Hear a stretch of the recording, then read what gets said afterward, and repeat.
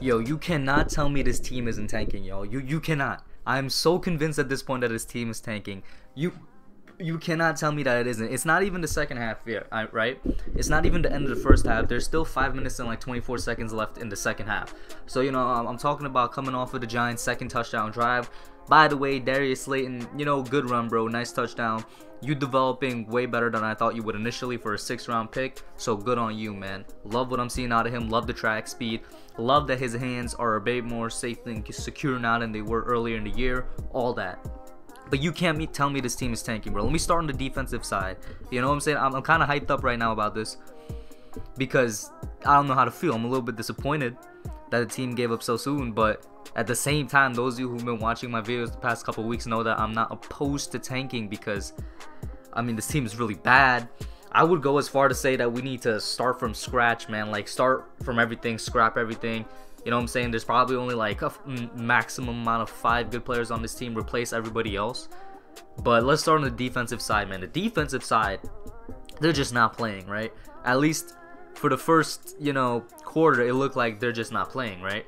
Anytime anybody catches the ball, our defense doesn't tackle, and it's because they don't try to tackle. It's not that they don't know how to tackle. Anytime I'm looking at Robbie Anderson looking, you know, catching a ball, running in the open field, and Antoine Bethea tripping on thin air, or, you know what I'm saying, just putting out one arm to try and tackle, I'm like, he's not trying.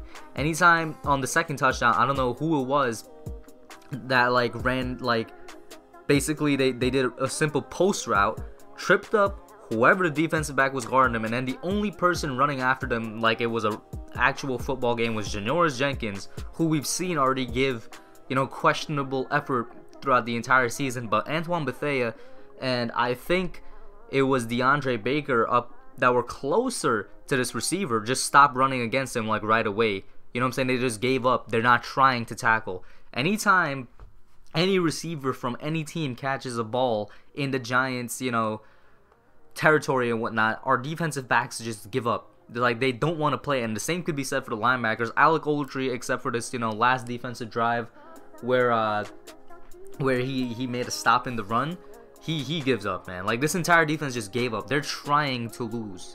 That's what it looks like on the defensive side. And then on the special team side, Pat Shurmur is definitely trying to tank, bro. You don't go for an ill-advised 2-point conversion play when your special teams, you know, they already have enough problems with making consistent field goals. You don't go for that 2-point conversion, especially when that Jets defense has been dominating you. That's a bad call, and to me, it just looks like they're trying to lose. It looks like they're trying to tank, and I don't know how to feel about it. I really don't. The only part of the team that doesn't look like they're trying to lose, that looks like they're still going out there playing this as though it's Sunday football, as though they're getting paid millions of dollars to play the game, is the offense. And that's because it's for the development of Daniel Jones. You don't want to stunt his development. But even then, there's certain people that don't be trying, man. Receivers that are supposed to be blocking for others, they're not trying. You know what I'm saying? What I mean by that is, say Golden Tate catches the ball, the other receivers are not blocking. Say Darius Slayton catches the ball, the other receivers not blocking. That was shown just on the last touchdown drive. Benny Fowler was right behind him. He could have blocked some guys, and he didn't. Luckily enough, Slayton had, you know, that speed to make it into the end zone, but the fact remains that some people on offense are not trying, and then this offensive line is terrible. And I know we're missing 2 players. I know we're missing our starting center in Jalapeno, but Spencer Pulley is good enough. He did a great job last year considering that we got him off waivers, and Nick Gates is filling in for Mike Remmers, but honestly, I don't know if he's that bad compared to Remmers. Remmers was already bad enough. The offensive line can't block for anything, man. Anybody could get through. It's, you know, it's like a buffet. You know, buy one get one free, man. Anybody could go and sack Jones. And then Saquon, I don't know what's up with it. If it is still his injury, if it is the offensive line, if he's mentally not there, if it's Pat Shurmur, or if it's all 4 of those. But excuse me, guys, I kind of got a cold. But Saquon, for the life of me, for anything, just seems to not be able to run the football. And it's since he came back. I don't know what it is. But I'll be back, you know, in the second half, guys. Yo, Solar is out with a concussion. They just reported on the TV. Just what we needed, man. You know what? I'm taking the stance now, guys. We gotta... I hate to say this because I've never said it before. Man, it's time to tank, bro. Offensive line, which was already bad, is now in shambles. Defense, which was bad and supposed to be improving, is just bad and terrible with more and more inconsistent each week. Saquon's, Saquon, I don't know what's up with him, but like Shermer's play calling stays the same, which isn't a good thing. The offensive line ruins things for Daniel Jones, which then also ruins a lot of things for Saquon, who's coming back from injury. Defensive backfield is not good at all. Linebacking core has also been in shambles since like week 3. Defensive line, which is supposed to be our strongest part of our of the defense, isn't good at all. Like, guys, yeah, they're getting run stops, but there's a reason BJ Hill was replaced, and there's a reason Leonard Williams is still technically kind of auditioning for the team. Remember what James Bettcher said about BJ Hill last year? Oh, he's the most NFL rookie I've ever seen. So what happened this year then? Why he got replaced? It means our defensive line isn't nearly as good as we thought it was. Do I think the team needs a complete overhaul? I don't know yet, man. Am I overreacting off of one half of football against the New York Jets? I don't think so, but maybe I'll feel different a couple days from now. Who knows? But you know what? It's time to go get that premier pass rusher or that premier left tackle, man. I don't really want a premier wide receiver like Jerry Jeudy or another guy from Oklahoma. I forgot the other one's name, because that's not near the top of our priority list. We really need a pass rusher, or more importantly, an offensive lineman, man. That's just me. That's just me.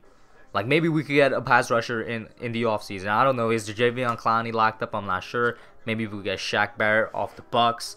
I don't know, man. Maybe Von Miller. I don't know. But I do know there's going to be a couple defensive linemen or linebacking pass rushers out there in this year's free agency. And then we could get the offensive lineman that we need in the draft. That's just me, man. I'm kind of so tired and fed up with this team, y'all. So tired and fed up. Once again, I'll be back, maybe at the half, maybe at the end of the game. I'll let y'all know. Yo, this team just keeps showing me more and more that we need to rebuild from scratch, man. Like, for real, like what's happening, Rosas? Come on, bro. Like, what's happening, man? Come on, talk to me. Rosas, is there something, like, was last year a fluke? Did you hoodwink all of us? In the words of Stephen A. Smith, did you bamboozle all of us? Because your rookie year was absolutely atrocious and everybody wanted you off the team.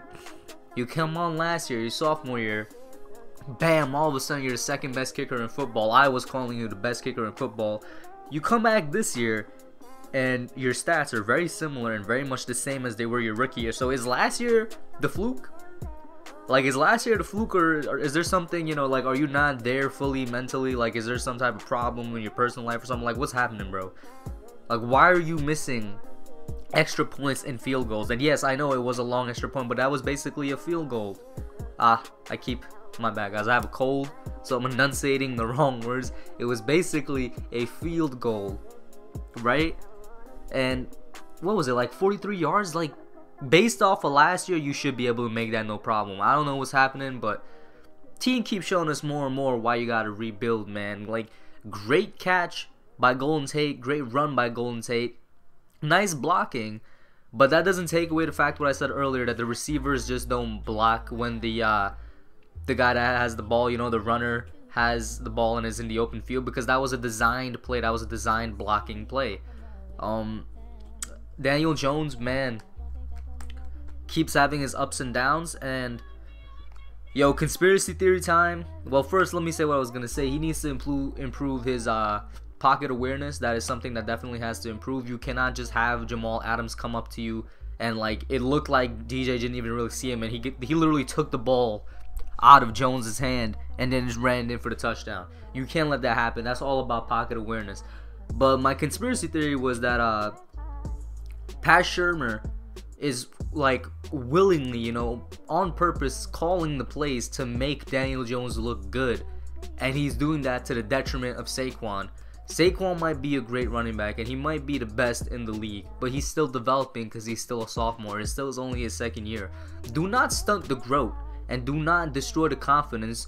Do not mentally, denigrate a player for the sake of uplifting another. Don't do that, Pat Shurmur. First of all, that's a terrible head coaching move. That's a terrible coaching move in general. That's a terrible move for anything, in any sport. Don't stunt the growth of another player who is the best on your team for the sake of bringing up another because you don't want to look like a fool. Because that's what I think is happening here. He's calling all these plays to make Daniel Jones look good. It's a very pass-heavy offense, but the offense is not structured for that. The players that we have and the structure that we have, the foundation is a very run-first offense, but he's not calling it like that because he wants to make the quarterback that he picked, that everybody ridiculed him for, you know, along with Dave Gettleman, he wants to make him look good. But we already know Daniel Jones has foundations to look good. We've seen flashes. We've seen what he can do. So don't stunt the growth of Saquon. Don't destroy him mentally for the sake of making your quarterback look good. He will develop as he will develop. You know what I'm saying, man? Sometimes it will be ugly. Peyton Manning's rookie year, very ugly. Sometimes it would be great, like the first year of Patrick Mahomes.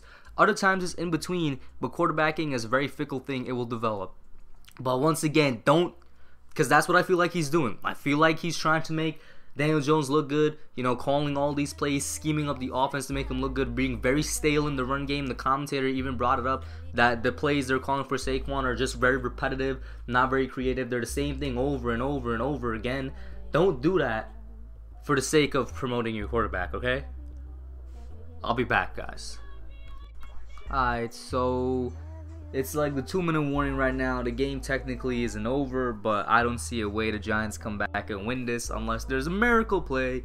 I don't know, miracle at the Meadowlands Part 3, except this time it works out for the Giants. Some Jamal Adams type play, fumble recovery for a touchdown, you know, pick 6. Unless something like that happens, I don't see us winning this game. And before I relist the negatives that you guys have heard through this weird Jets recap video that turned into a rant about the problems with the team, let me go with some positives. Daniel Jones is improving. He's there's still a lot of problems there, but he's improving. He's showing that he knows when he has to get rid of the ball now. You know, the very few times that he does sense the pocket collapsing, and when he does see a defender coming for him, he's trying to get the ball out a lot more now, and he's not just getting it out with risky throws.